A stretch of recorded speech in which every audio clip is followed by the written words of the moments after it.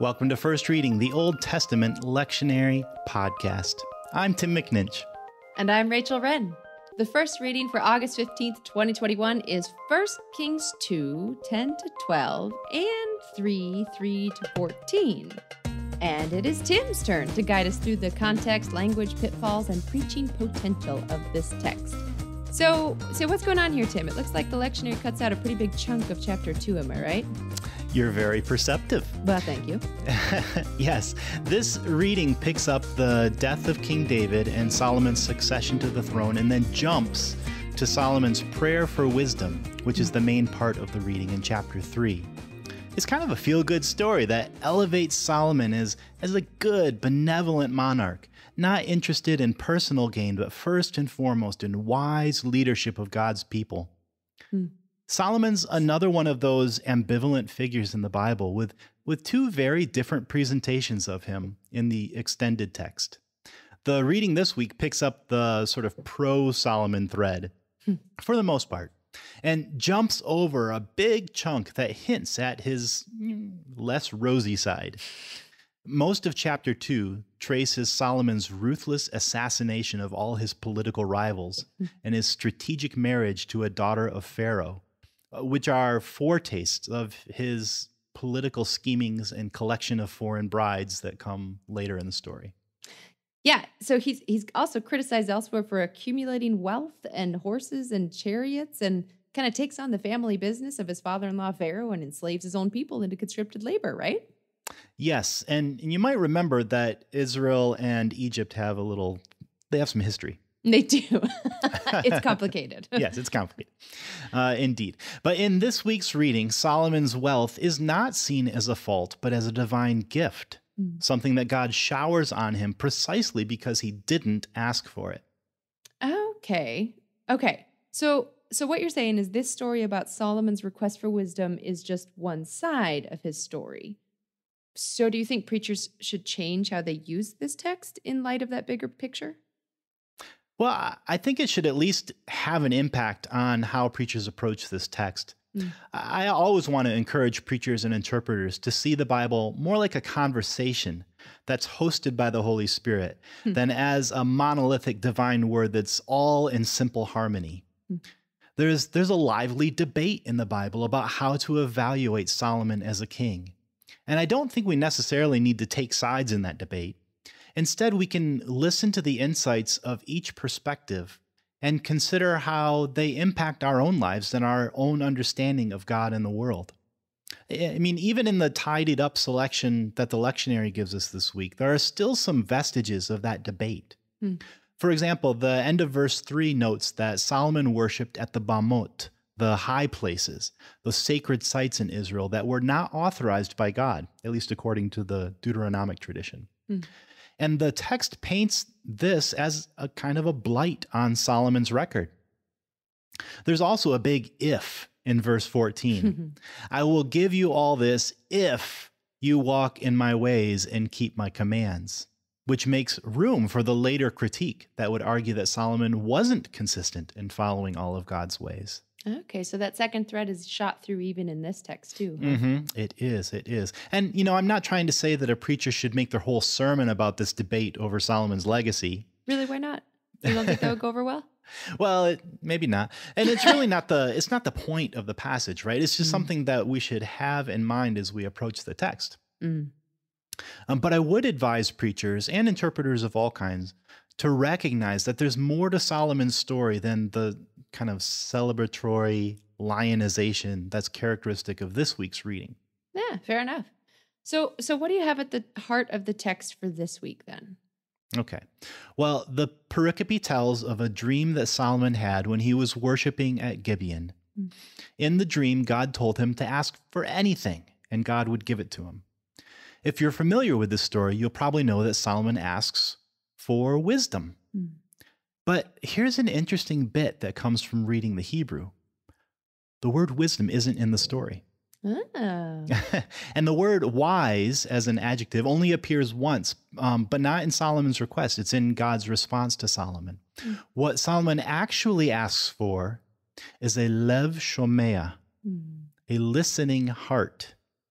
in order to judge well and to be able to understand right and wrong. Nice. So here in this passage, Solomon represents the ideal leader. And I kind of find it fascinating that the leadership quality that's most elevated here in the story is the ability to listen well, to listen with discernment, to have a lev shomea, a listening heart. And I think there's definitely a preaching point in there. Yeah, absolutely. I mean, I've beat this drum often enough on this podcast that, of course, it's not surprising to hear me say that lev is, of course, the place of both emotion and mind. So to have a listening heart is a really fulsome, complicated, rich thing. And listening itself in the biblical text is connected to wisdom too. Yeah, that's true. That's true. I'm not trying to downplay the wisdom piece here. Sure. After all, God is pleased with Solomon's request and offers to give him a wise chacham and understanding navon heart in verse 12. It's also worth noting that in this passage, the kind of wisdom or discernment that Solomon's after is an ethical discernment. It's about being able to perceive good and evil. Sometimes we think about political wisdom as the ability to, shrewdly work the system to your own or to your party's own advantage. But the kind of wisdom Solomon's talking about here, or the kind of discernment, listening, is the ability to make ethical judgments between right and wrong.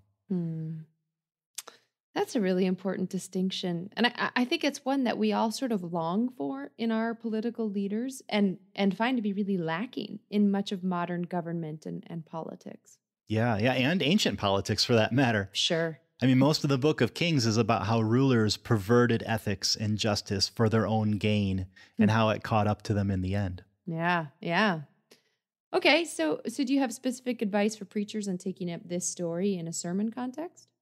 Yeah. Well, at its core, I think this is a story about leadership values. It paints the ideal leader as one who pursues ethical discernment through the skill of careful listening. And it portrays God as being pleased with that kind of ambition. Whether or not Solomon actually lived up to that ideal is the ongoing debate of the book of Kings, right? But it lays out a value here that applies to how we choose our governmental leaders, and just as much about how we ourselves lead in whatever context where we have influence. I think that a sermon on this text could encourage a congregation to take a step back from the political power games and culture wars and all of that, and to consider how we can pursue the kind of influence in the world that leads by listening, which is a highly, highly underdeveloped skill these days. I think that's really important. I think you make a really important distinction at the end here that bears sort of fleshing out a little bit more, because you talk about wanting ethical decision-making in leaders. And that could get twisted depending on our definition of ethics. You can have people on both sides of the aisle that are determining their leaders are making ethical decisions, and have the other person on the other side of the aisle be absolutely, no, that's not. But the way you suggest leading into ethical decisions is through listening. And that's a really important distinction there, I think. A lot of the moralism that we see in both society at large, but also in churches, is the kind where people have their own opinions about things, and it's a very vocal approach to leadership. Whereas what is prized in this text, at least, is a kind of listening that is attentive to the various perspectives that are coming out in order to make smart decisions. And, following this particular text are the series of stories about Solomon's own wisdom, where he's able to not just come in with a predetermined answer, but attend to the specifics of the situation before him and make wise decisions. Basically playing out the kind of lev shomea that he asks for in this passage. Yeah, lovely.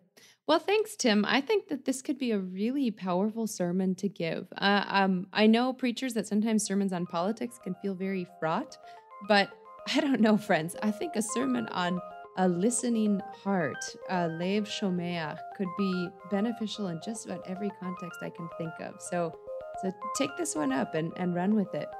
We'd love to hear how it goes. If you leave us a comment on Facebook or on our website, give us some feedback about ways you think the podcast could be improved or places that you found it to be absolutely beneficial, we'd love to hear that. If you have found it beneficial, maybe think about sharing it. Bring it to your grandma the next time you go visit. She doesn't need more flowers. Give her First Reading podcast. Or give her flowers too. She'd probably appreciate both of them. We want to send a big thanks to Trinity Lutheran Seminary at Capital University for supporting us through a generous grant. And a big thanks to you for listening. You're the ones who make this fun, so we appreciate it. Until next time, I'm Rachel Wren. And I'm Tim McNinch. Happy preaching and happy listening. Ha!